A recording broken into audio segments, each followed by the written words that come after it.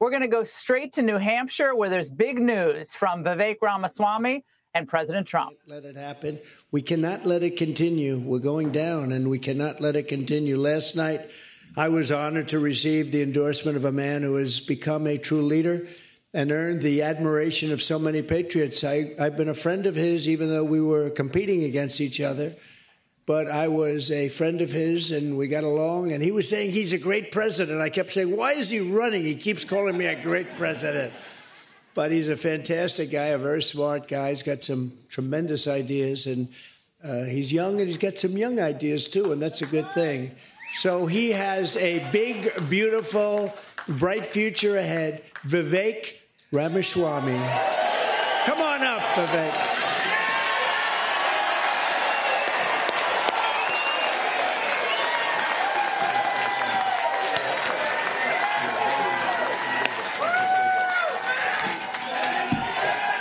Let's do this, guys. It's good to see you. It's good to be back to New Hampshire. We miss you guys.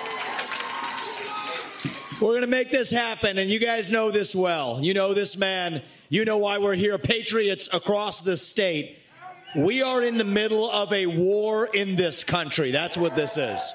It's not a war between black and white. It's not between Democrat and Republican, even in a deeper sense. It's between the permanent state and the everyday citizen. Between those of us who love the United States of America and a fringe minority who hates this country and what we stand for. And right now we need a commander-in-chief who will lead us to victory in this war. That's what we need in this country.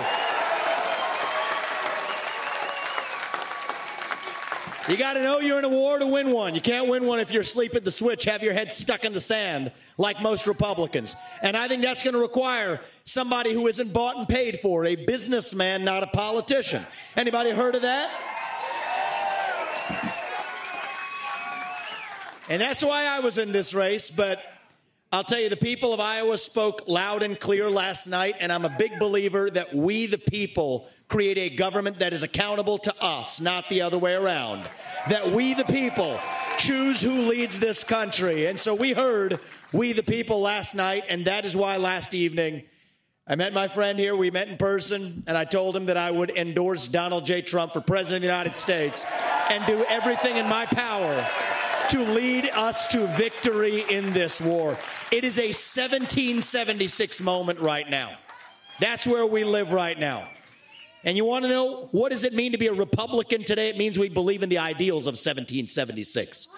Ideals like freedom and merit and the pursuit of excellence. That you get ahead in this country, not on the color of your skin, but on the content of your character and your contributions.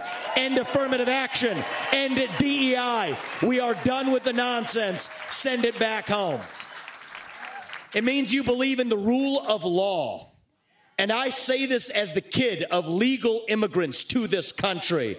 That means your first act of entering this country cannot break the law, and that is why we need to use our military to secure our own southern border in this country.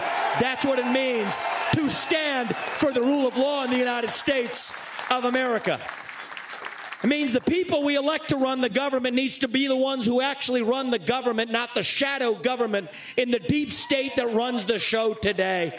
This man is going to get in there this time around and actually shut down that deep state. Not messing around this time anymore.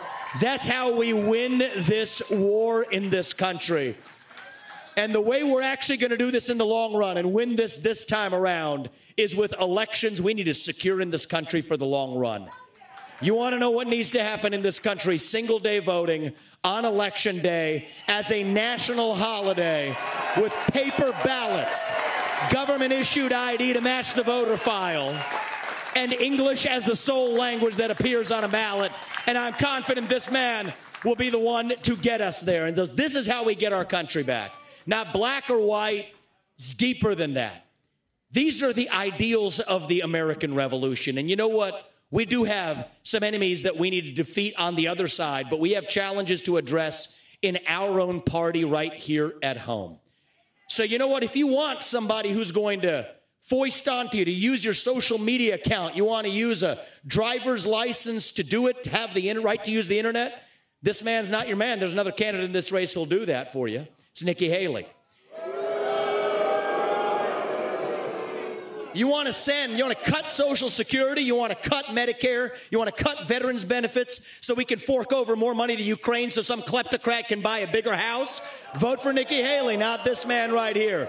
But if you want to actually put an agenda that puts Americans first, to say that the moral obligation of your leaders is to the citizens of this country, not another one, there's not a better choice left in this race than this man right here. And that is why I am asking you to do the right thing as New Hampshire and to vote for Donald J. Trump as your next president, because we're not working with a lot of time here.